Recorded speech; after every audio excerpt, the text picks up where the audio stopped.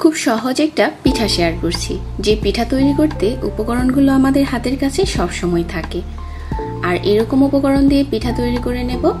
পিঠা তৈরির জন্য কোনো রকম ঝামেলা পোহাতে হবে না, বানানোও যাবে অনেক সহজে। আশা করছি আজকের রেসিপি ভালো লাগবে সবার কাছে। পিঠা তৈরির জন্য প্রথমে যেটা করতে হবে, চুলায় একটা পাত্র বসিয়ে আমি এখানে নিয়ে নিচ্ছি 1.5 কাপ লিকুইড মিল্ক। তারপর দিয়ে দিচ্ছি 1/4 কাপ ফ্রেশ কোরানো নারকেল।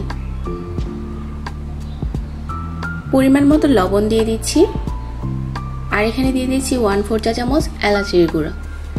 চাইলে আস্ত এলাচটাও ব্যবহার করতে পারেন। তারপর সবগুলো উপকরণ একসাথে করে মিশিয়ে নিচ্ছি। যখন এই মিশ্রণটা ফুটতে শুরু করবে, ওই পর্যায়ে হচ্ছে আমি এখানে একটা কাপ দিয়ে মেপে 1.5 কাপ দিয়ে দিচ্ছি আটা। চাইলে এখানে ময়দাটাও নিতে পারেন। তারপর ঢাকনা দিয়ে ঢেকে দিচ্ছি 2 থেকে 3 মিনিটের জন্য। 2-3 মিনিট পর ঢাকনাটাকে সরিয়ে নিচ্ছি আর খুব ভালো করে নেড়ে মিশিয়ে নিচ্ছি। ঠিক অনেক সময় আমরা রুটি তৈরি করতে যেরকম একটা গোলা তৈরি করি, ঠিক ওরকম হবে।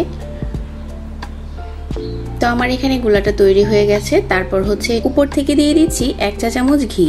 তারপর নেড়ে চেড়ে মিশিয়ে নিচ্ছি। এখন হচ্ছে খুব ভালো করে মথে নিতে হবে। আমি মথে একটা সফট ডো বানিয়ে নিয়েছি। এখন এটা থেকে একটা বড় রুটি করে নেব। আর পুরোটা ডো দিয়ে আমি একটা রুটি তৈরি করেছি। রুটিটা কিন্তু খুব বেশি পাতলা হবে না, আবার খুব বেশি মোটাও হবে না, ঠিক এরকম করে তৈরি করতে হবে। তারপর একটা ছুরি দিয়ে মাঝ বরাবর এঁকে নিতে হবে। আবার সাইড থেকে একইভাবে ছুরি দিয়ে এঁকে নিতে হবে, তাহলে পিঠার গায়ে খুব সুন্দর একটা ডিজাইন চলে আসবে। তারপর আমি এই রুটিটাকে স্লাইস করে কেটে নিচ্ছি। আর একটা রুটি দিয়ে অনেকগুলো পিঠা তৈরি হয়ে যায়। আর আমি এখানে ময়দা শুধুমাত্র 1.5 কাপ নিয়েছি। এখন ত্রিভুজের মতো কেটে নেব একটা স্লাইস থেকে, আর এভাবেই সবগুলো পিঠা বানিয়ে নিচ্ছি।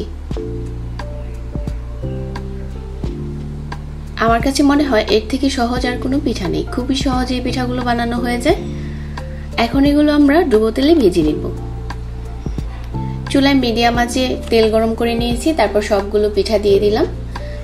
যেহেতু আমরা পিঠাগুলোতে নারকেল দিয়েছি, এই জন্য কিন্তু পিঠাগুলো কিছুক্ষণ পরেই খুব সুন্দর হয়ে ফুলে যাবে আর উপরে ভেসে উঠবে।